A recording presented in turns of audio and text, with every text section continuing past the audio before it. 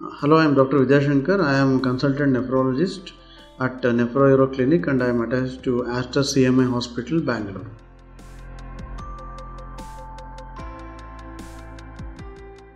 Kidney cyst are whenever there is a fluid filled bubble in the kidney. It's called kidney cyst. It can be two types, a simple cyst or a complex cyst. Cyst can be either a degenerative cyst which can happen over a period of age or which is acquired through genetic disorder, what you call polycystic kidneys. So cysts can have complications like either they can get infected or cyst can get ruptured, some bleeding can happen in the urinary tract, the patient might experience blood in the urine, or very rarely the cyst can become cancerous.